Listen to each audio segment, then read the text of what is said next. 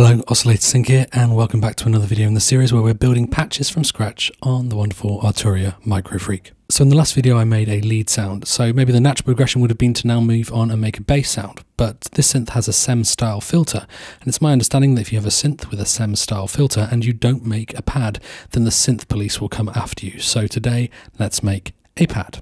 So as to what kind of pad we're going to make today, now I don't want to make like a super ambient weird pad, although I will do one of those in a few videos time I think, but at the same time I don't want to make something where I'm just trying to pretend that I have a Juno or an OB6.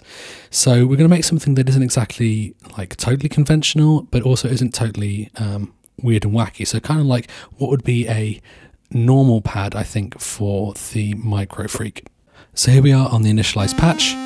And if we're making a pad, then the first thing we're going to want to do is make sure we can play chords. So we can hit the paraphonic button, and now we can play chords. Now, as to whether or not this really should say paraphonic, I'll link to a Mark Doty video where he quite rightly explains that we shouldn't really call this paraphony. The reason being that although right at the end of the chain it's going through a single filter, so there's a single sort of articulation right at the end.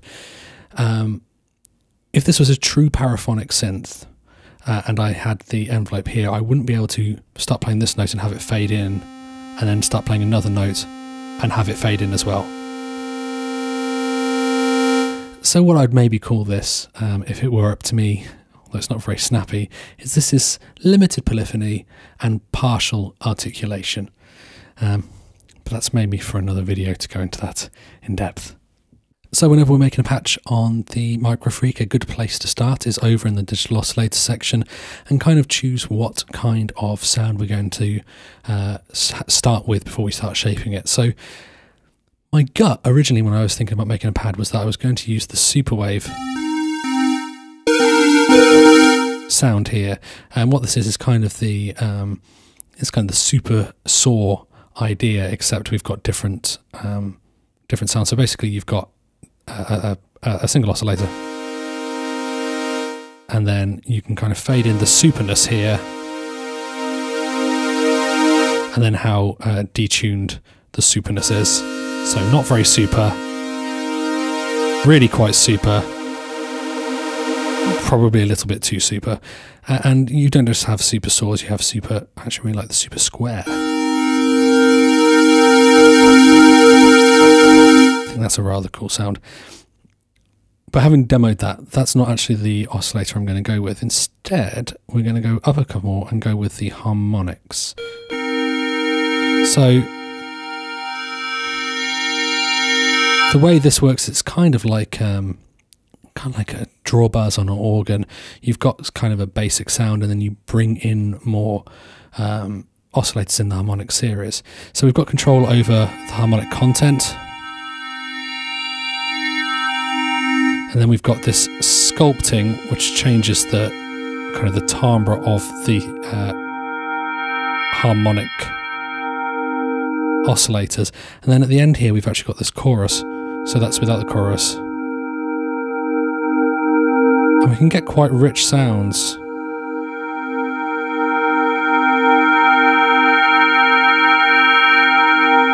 And I reckon that these two knobs here would very much suit being modulated. So let's just pick ourselves a starting point. Get the chorus quite high, so we've got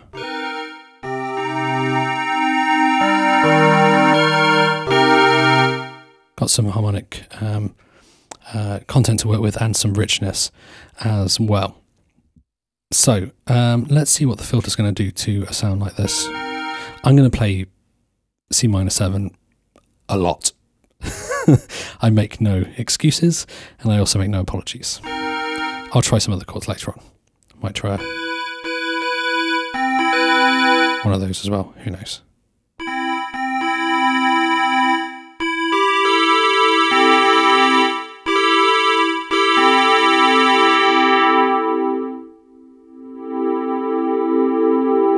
A bit of resonance.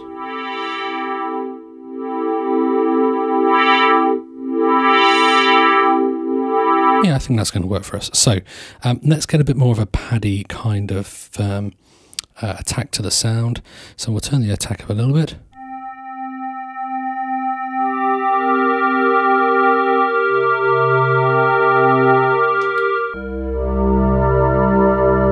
Oh, that's nice. Okay, so we've got that happening there. Bit of a fade in. We want to get a bit more of a fade out.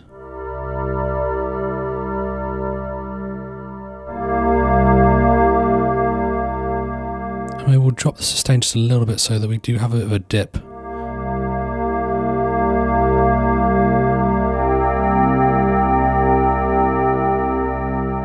Right, nice. And then let's make sure that filter opens up a little bit as we move our sound.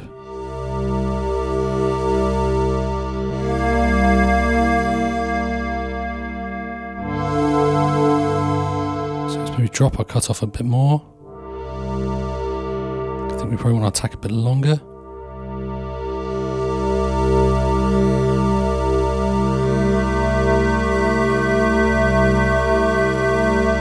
A bit darker overall.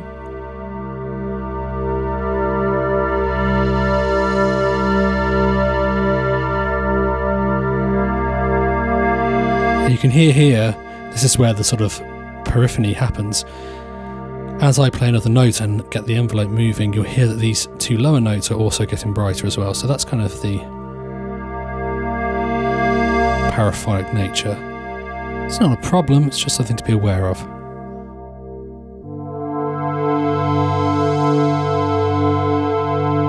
Okay, that's giving me a good feel. Okay, so let's start modulating these wave and timbre controls, because I think that's going to be where we get a lot of richness from our sound. So I'm going to just click the rate knob here on the LFO so that it's not running sync, so I have full control over the rate, and head into the matrix, and we're going to go to the LFO line here. We're going to go to the wave, and we're going to click that so that they're coupled together, and then let's have a play with the amount.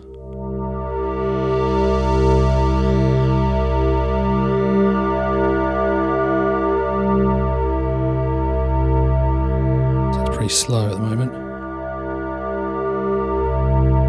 What's wrong?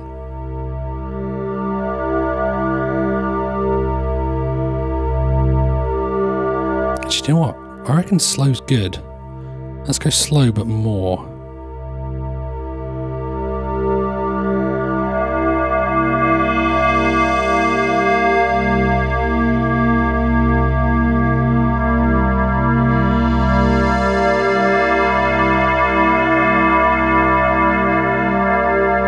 Okay, that's cool.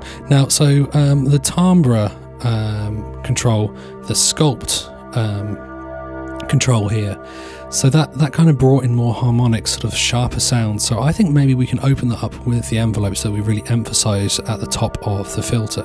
So again, we'll just move this along so that we've got the envelope talking to the timbre like that.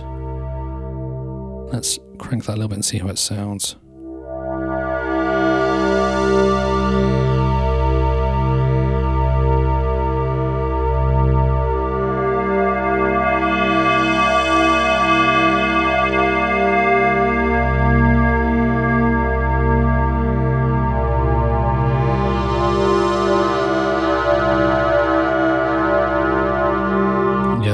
That's doing something cool, liking that. So maybe crank a bit more, see how that feels. That's introducing something interesting, isn't it? Let's let that die down.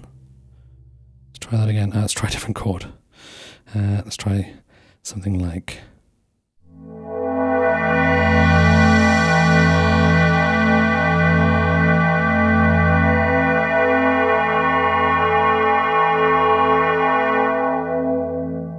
I think that release can be longer.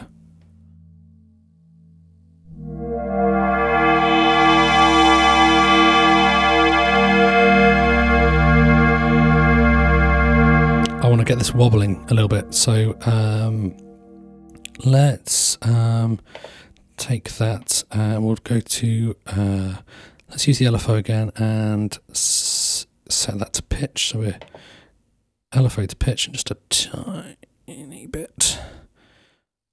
Maybe half a cent's probably too much.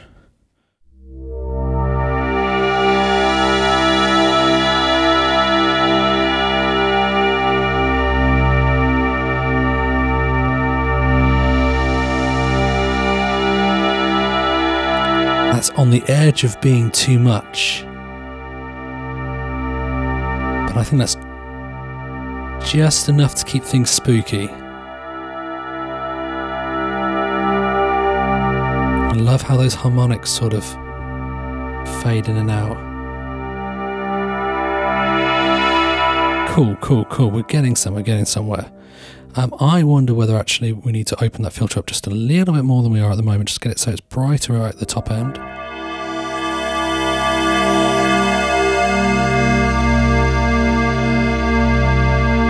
And then just drop our sustain so it gets a little bit darker once it's held.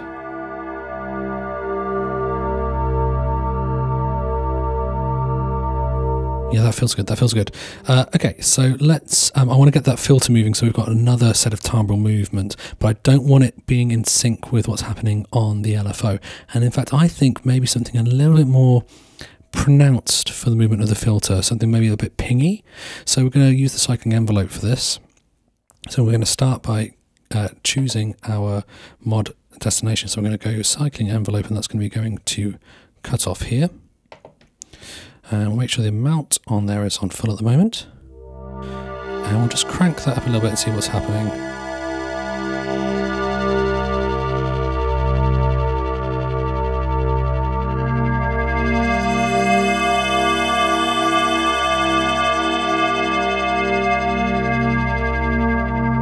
Again, that moving, that's a bit fast. Maybe a bit more.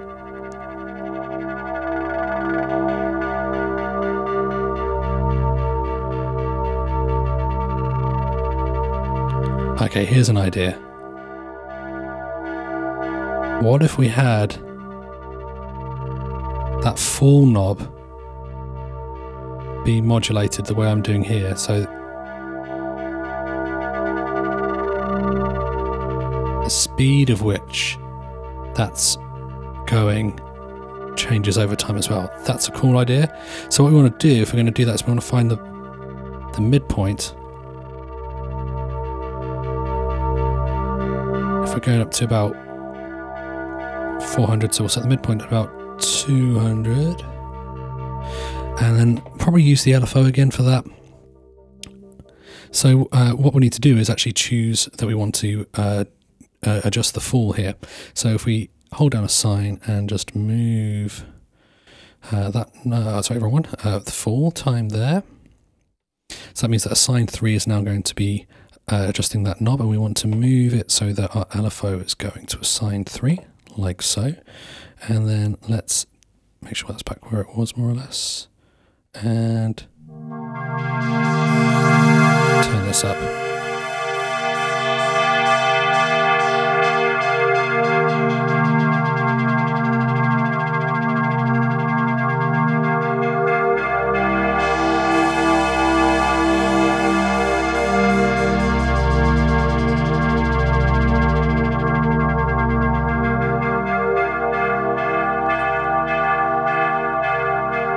Okay, how's this for a weird idea?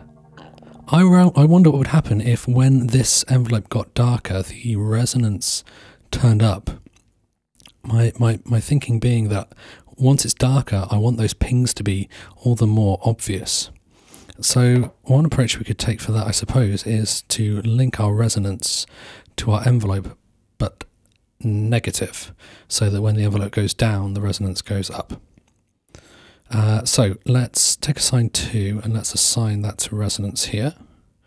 And in our mod matrix, we want to take our envelope to go to assign 2 there. We want to go negative because as the envelope goes down, as it gets darker on the filter, we want the resonance to go higher. So let's try something.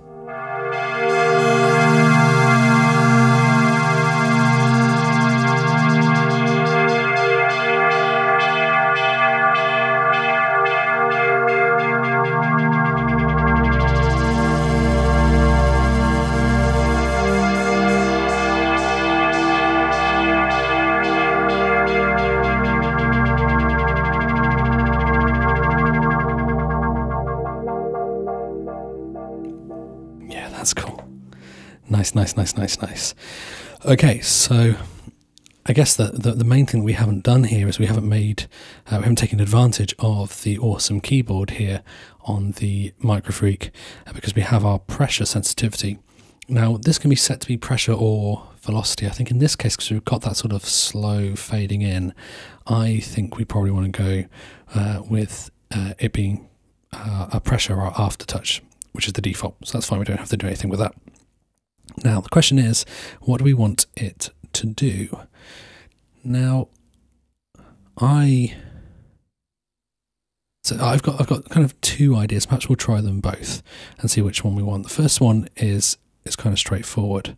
So that's to basically link it to the timbre control again.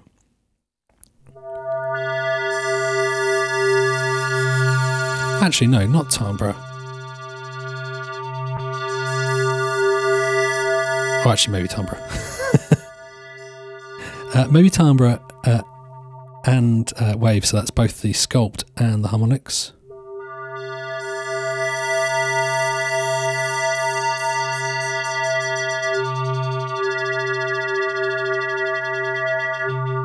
See what that sounds like with a chord. So I can do this with different notes.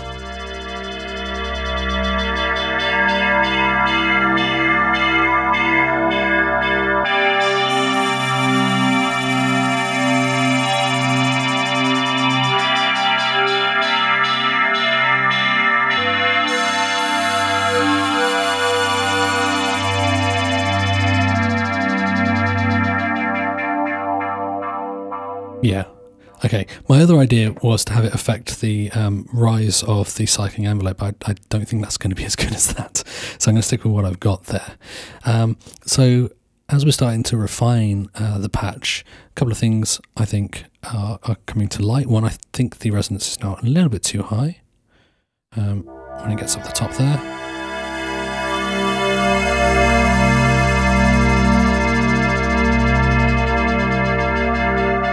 The other thing is I think the overall sound could be a bit darker, especially now we've got this kind of pinging thing happening.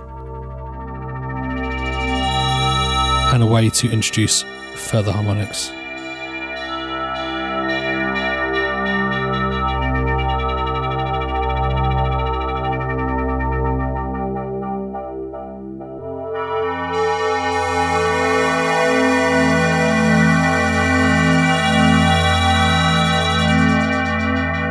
Try a little bit higher.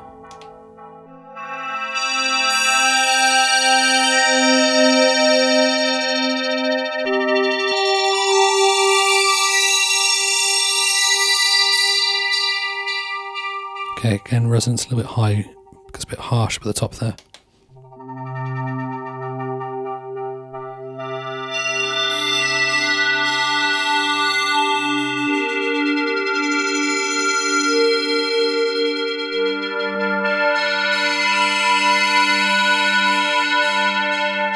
I reckon a little bit dark still.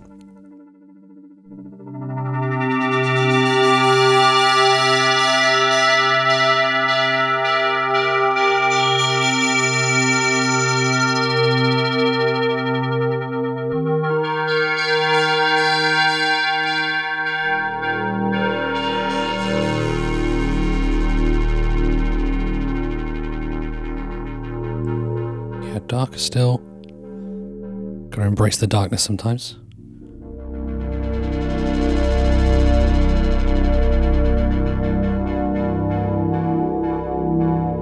So I wonder what it would sound like with a little bit of glide.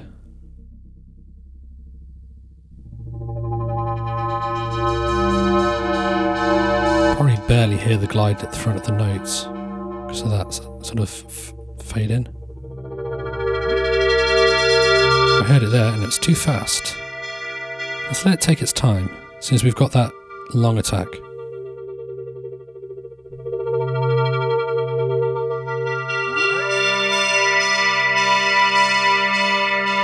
A really long glide.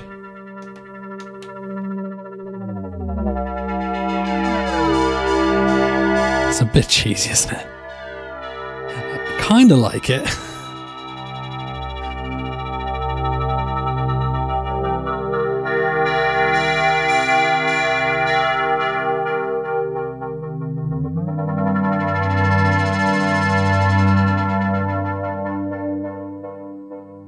anything darker still. Maybe we don't need to push the filter up so much on the envelope.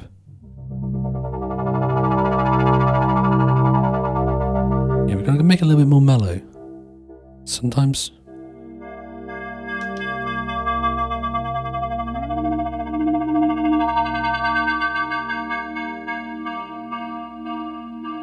Need to open up the sustain a little bit.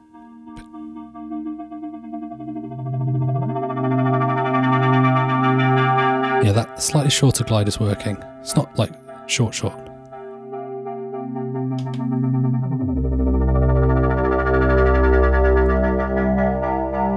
Lots of harmonic movement.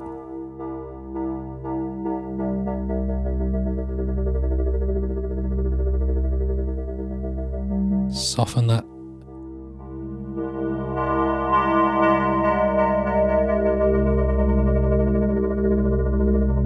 I think we're pretty much there. There's only one way to tell for certain though. Let's turn on some reverb. Yes.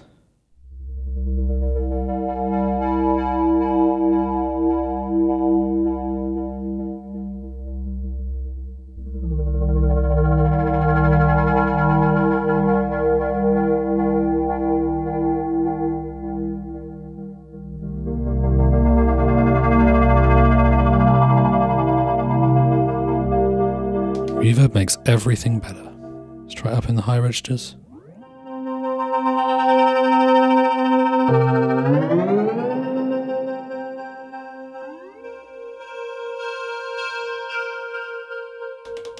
And real low.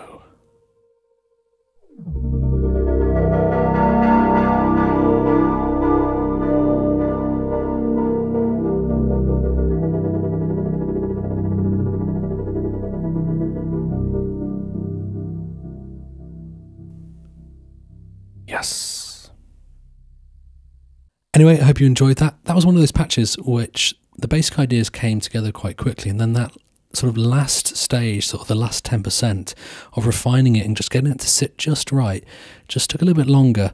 And sometimes that's how it is with patches. Like you have this sort of basic idea, this vision, and then most of what you're doing is just refining that so that it kind of works and so that it's sort of very playable and performable. If you did enjoy it, make sure you leave this video a thumbs up and make sure you subscribe to the channel because there's lots more Microfreak to come and of course lots of other synth stuff on the way as well. But anyway guys, thanks for joining me as always. See you soon. Take care. Bye bye.